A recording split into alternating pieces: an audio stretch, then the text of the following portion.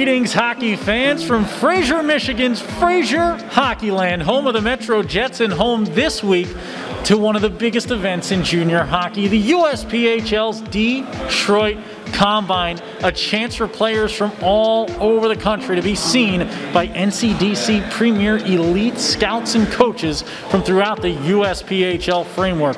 The fact that we can be surrounded around a league that not only cares about those same principles, but willing to push the envelope and do events like this to help educate kids and provide more information on what's out there.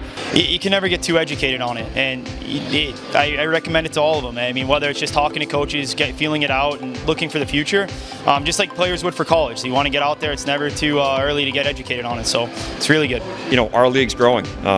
Being out on the East, surrounded by some of the best schools, you know, it's a no-brainer.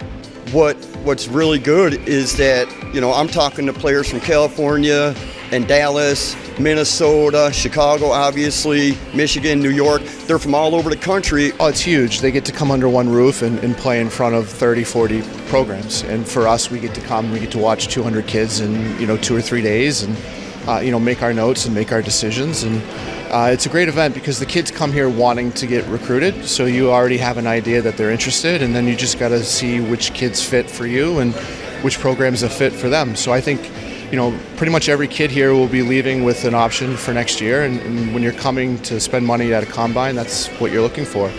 I'm a player or parent at home, right? And I see these combines going on. I'm seeing social media buzzing. I'm seeing everything going on here.